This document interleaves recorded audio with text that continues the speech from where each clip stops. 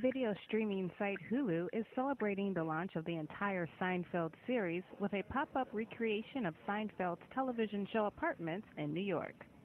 From June 24th to the 28th, fans will have the chance to walk around a replica of Seinfeld's Upper West Side pad modeled after season 8.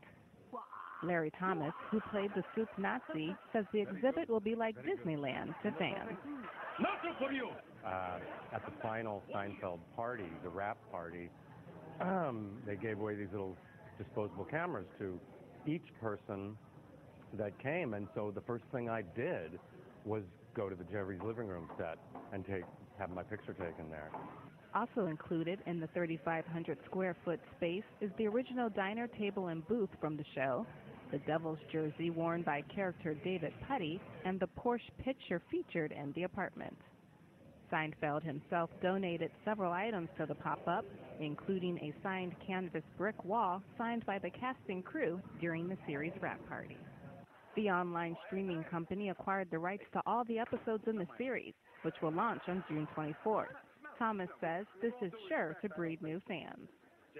And there are like 13-year-olds that come up to me and they love the show and stuff, but Hulu is their generation, streaming, this is their generation, so now they're going to watch this show and I recommend watching it from beginning to end, see how the characters developed it, because they did, and so yeah, it's going to get introduced to a lot of new people. It's going to be cool.